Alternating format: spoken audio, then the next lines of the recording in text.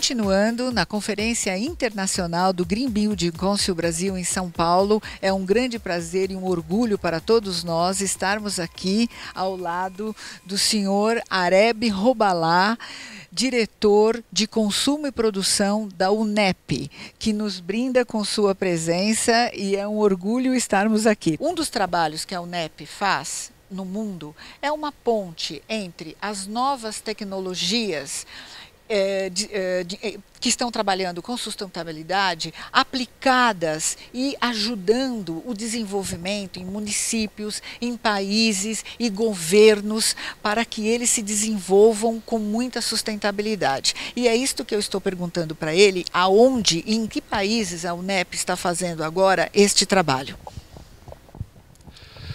Thank you very much. Thank you for welcoming us in this extremely important gathering and meeting.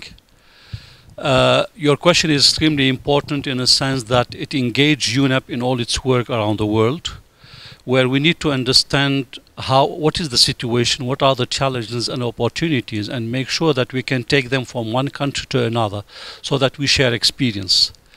Buildings is of course a matter of technology, is a matter of knowledge, is a matter of architecture, and in different contexts you have different approaches. Of course, the first thing we are asking to the people is use as much as possible your local material in order to ensure sustainability. Use as much as possible the knowledge of the people with the existing technologies so that you can ensure a good maintenance and sustainability of your product.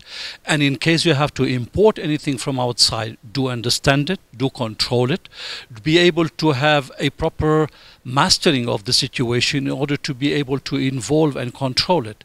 Now, of course, there are cases in different countries where you have different approaches. For example, in China, which is the country actually using more than 40% of the cement of the world, it's extremely important that we see with the Chinese government and the Chinese companies how they can improve resource efficiency and basically material efficiency in the building sector in order to reduce the amount of cement used in the building and make sure that the cement that is also processed from the mining to be used in the buildings is using less energy, less water, less chemicals, and so on. China is moving very well on that. The government is having good policies and inducing the private companies to work on this issue. You have the same also when you go to Germany, for example. Germany is using excellent policies with good technology involving the private sector and the citizens, whereas it's extremely important making sure to see how the business sector is rightly involved in that, sponsoring the universities to get the right knowledge, the right technologies, establishing the right baselines. You can go to other countries, for example, such as Singapore. Singapore, which is really building a lot, has understood that if they want to ensure sustainability of their country, which is a high concentration of buildings, their building has to be sustainable, but they have to make it a high quality because it's a society who decided to be a high quality society. They're involving and attracting all the wealthy people from surrounding, from Kuala Lumpur, from Jakarta, from Hong Kong, and so on. So they're applying the high-tech technologies for that, but while at the same time ensuring that it is energy efficient. Almost passive houses are being there, and for that they have developed very good criteria, an interesting certification system that take the different elements from social aspect, environmental aspect, but also economic aspect. And we can go around the world and we can come to Brazil. In Brazil, you have excellent case studies done in various cities. Would it be in Rio de Janeiro, in São Paulo, in other cities, where you have pilot project from which we can draw excellent lessons. But what is interesting here in Brazil, for example, is the concept of social housing. You have a community here where you have a huge gap of housing, and those houses cannot be built business as usual. So it's extremely important to see how we can, by looking at the legislation, looking how to work with the local communities, looking how to work with green building councils and all the private companies that are around, to see how we can mainstream sustainability in the construction. Would it be a high level? And mainly for the social housing, where a large amount of the construction will be for those poor and middle class population.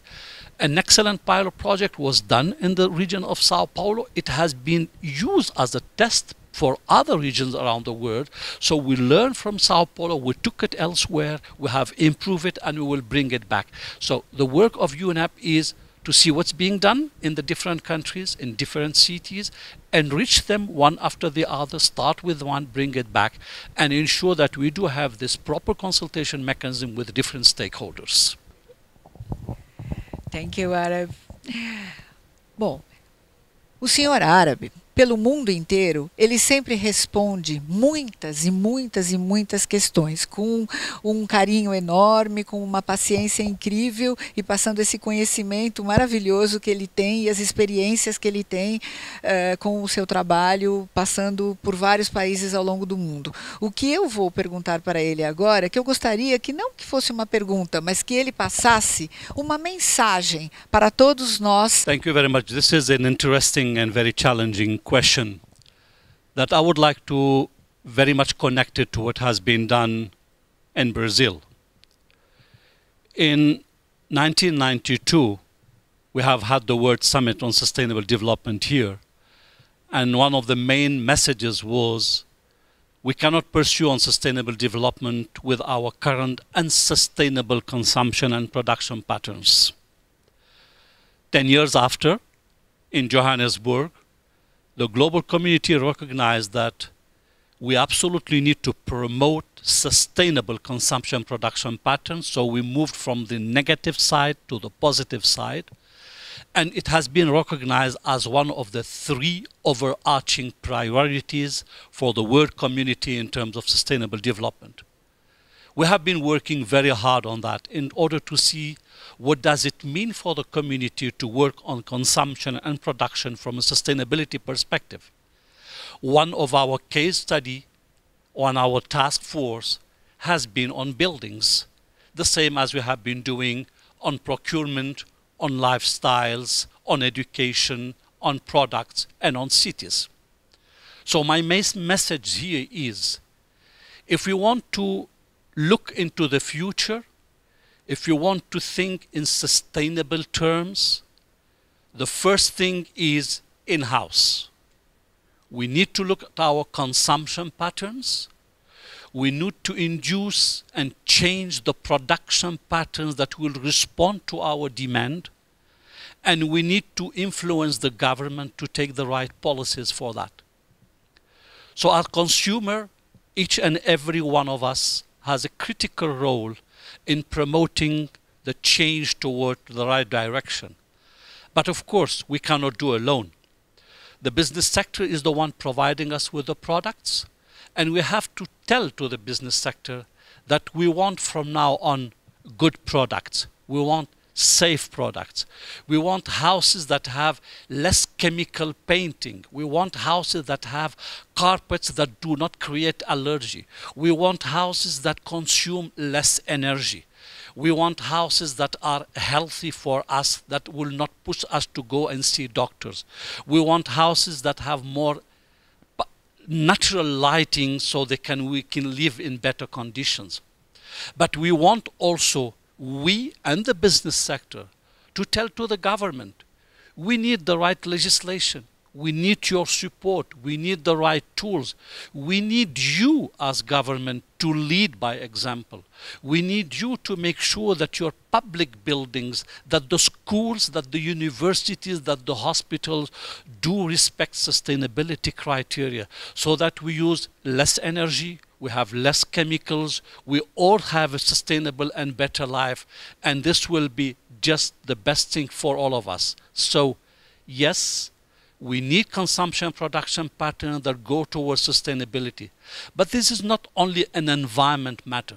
This is social, and this is mainly economical. We tend to forget that we have business case behind it, that we will save energy, which means that we save money. We reduce chemical use, we go less to the doctor. We improve the lighting at home, we are in better health, and we study better. So it's just a win-win-win approach.